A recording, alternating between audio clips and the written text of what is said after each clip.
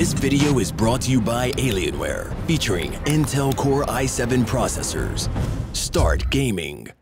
Hello ladies and gents, Jack here, and today I wanted to talk about a concept for a game instructor system in Battlefield 1, and perhaps something that could be potentially implemented in future Battlefield games. For regular players of BF games, every new title is pretty easy to pick up and play.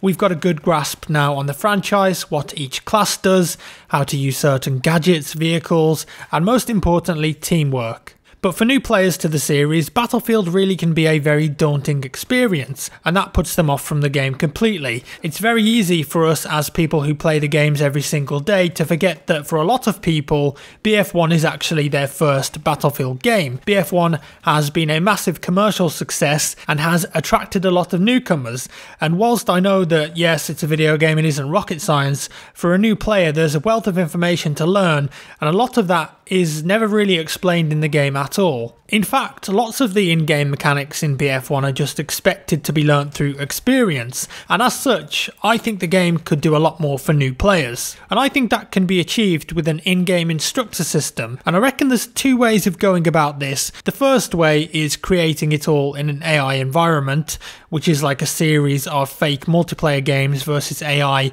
where the player can learn the ins and outs of the game. Second way, and this is what this whole video is about, is a live in-multiplayer game instructor system that can be toggled on for new players to help them get up to speed with the game, because I don't think the single player suffices as a good enough tutorial, and at the moment BF1 has a very basic hint system in place for multiplayer that will occasionally pop up messages on the right hand side of the screen based on your actions, so it is contextual. Some of the hints are useful and do explain some mechanics, but they aren't that interesting, they're easy to miss, and many things are never explained, and no one really wants to read a paragraph of text whilst they're playing a game. So I think this system that I'm going to talk about now could be way better, and I've put together some ideas and concepts that I think would help those new players. Now you're going to have to use your imagination a bit here too, because I'm not very good with motion graphics, but hopefully with my commentary on top and images you will get the picture that I'm trying to portray here. Let's take a look at a few examples.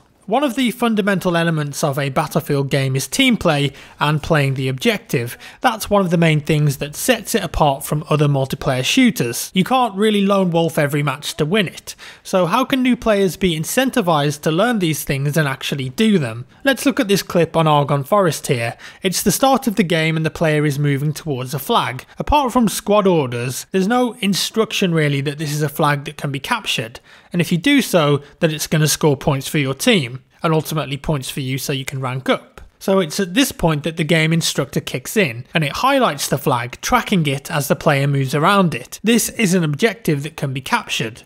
Stand near the flag to capture it. You've captured the flag. Well done. And then maybe something comes up like every flag held scores points for your team. Just a simple thing like that to start with could make a big difference. Another clip here, the player looks towards the C flag and it's being captured by the other team.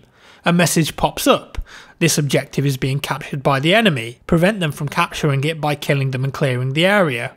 Getting a bit more advanced now, the player moves closer to the flag and actually sees some enemies. A message pops up and tracks the players. You can spot these enemies by pressing the Q button. Spotted enemies are easier for you and your team to locate. They also appear down here on the minimap, and then the player spots the enemies and ultimately kills them, doing as the game instructor has said. And this is where the incentive kicks in. If you manage to complete a game instructor message, the player could be rewarded with bonus XP or war bonds. It's like a live tutorial with rewards that educates and encourages team play. So getting even more advanced now, because I think this sort of stuff is really necessary. I've watched a lot of new Battlefield players playing BF1, whether that's on Twitch or YouTube, and I've watched them play, and one of the biggest things they fail at in game is attacking tanks or destroying enemy vehicles. And these are guys or girls who play a lot of FPS games on stream, but they don't play Battlefield, and they get killed again and again by vehicles, seemingly not knowing how to destroy them when they've got the equipment to do so. A game instructor could fix that. Here's an example.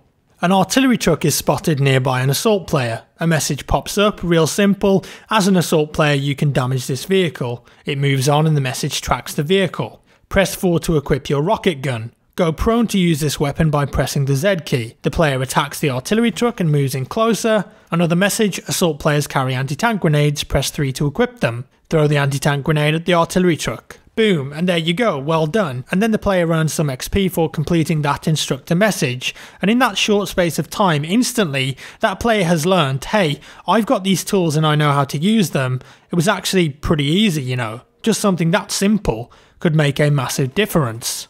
Another example with a heavy tank. This is a heavy tank. It has a lot of armor, but you can damage it. Press 3 to equip your anti-tank grenades. Throw them at the tank. Another very simple example there, and I hope you guys are picking up roughly what I can see in my head. The same can be applied to something like K-bullets on the scout class. This is an enemy tank. You can damage it and prevent it repairing with K-bullets. Press 4 to load a K-bullet, attack the tank, and then the player attacks the tank repeatedly. Excellent work, you are preventing that tank from repairing. And this can go with the simplest of things too. Say you're injured and happen to see a medical crate on your HUD. This medical crate can heal you. Stand next to it to regain health. More team play stuff now just to make it more obvious. This player needs ammo. Run next to them and drop ammo for them by pressing 3. Congratulations, you just resupplied your teammate in need. And then you've got more meta stuff like this. Say a player comes across an elite sentry. This unit has more armor than normal soldiers. You can take the sentry down quickly with a melee attack from behind. And then you know what, the player goes in for the melee kill, they follow the message, they get that kill and they've learned, hey, next time I come across an elite, I won't just shoot at them forever and probably die and not kill them. Instead, I've learnt this new thing and I'll try and flank them and go in for the one hit kill sneak attack. Mechanic learnt. Simple team play again. If you're a support player and you've got a repair wrench equipped, a damaged friendly tank rolls past, you can repair this tank. Press 3 to switch to your repair tool. Get close to the tank and repair it by holding mouse 1. You could even get really complicated and do stuff like this. Enemy players are capturing your objective.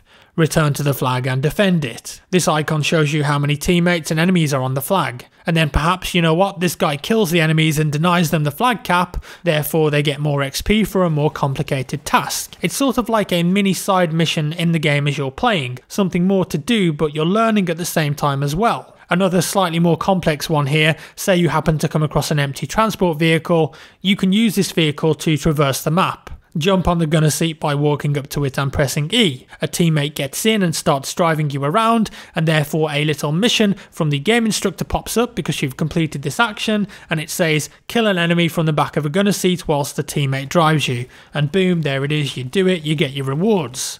I could do this all day, example after example, and you know what, it's not crazy, complicated, intelligent stuff, it's all quite simple, but I think it's enough that it would really help to aid and educate new players. Because one of the biggest problems still for the Battlefield series is accessibility, and dumbing it down and making it more casual isn't the right answer. I think there's a lot more that could be done to educate new players instead. And I definitely think that the Frostbite engine is powerful enough to implement a system like this. And yes, there's certainly an argument for doing stuff like this, like I said at the beginning, in a fake multiplayer single player level that's kind of like a tutorial that jumps from scenario to scenario. And yes, you could make stuff like that compulsory, but compulsory stuff just really isn't fun and most people skip it anyway, and I just think it would be more fun and engaging if it were in a live multiplayer game for those that wanted to turn it on and learn from it and use it. So what's the point of all of this then? Well, the more educated the player base are on average, the better the gameplay experience on average will be for everyone. How many times have you been chasing after a support player to drop ammo, and they never do and you end up getting killed? Or the medic that doesn't revive or ever drop health for you? Or the assault players that just hide away from tanks and armoured vehicles hoping that they'll go away, not realising that, hey, if they tried hard enough they might even be able to solo kill a tank with AT grenades and rocket guns, or just with a little teamwork from a friend, they could easily take it out instead of being dominated by it again and again. And I think a lot of new players are coming into the game and just getting dumped on because they don't really know how to play and they aren't being educated, and then, you know, they just stop playing and go to other games that they find more fun. And I think that there is the key issue. There is joy in succeeding through learnt practices. Battlefield is one of those games, to be fair, where you can just mess about if you want to, blow stuff up, jump on top of horses, fly into buildings, whatever, where you get your kicks. It's not all about always tryharding and being top of the scoreboard and kills everywhere. It's a fun game that most people can enjoy if they're just messing around. But when you get into the game and learn the intricacies of it, and your tactics work, and the team play you use gets that clutch flag at the last second or diffuses that MCOM objective, it's an even more fulfilling experience. An educated player base makes the game more accessible and a funner overall experience for everyone, if you ask me. Just a thought anyways, so let me know what you think down in the comments below, and also share your ideas if you've got some.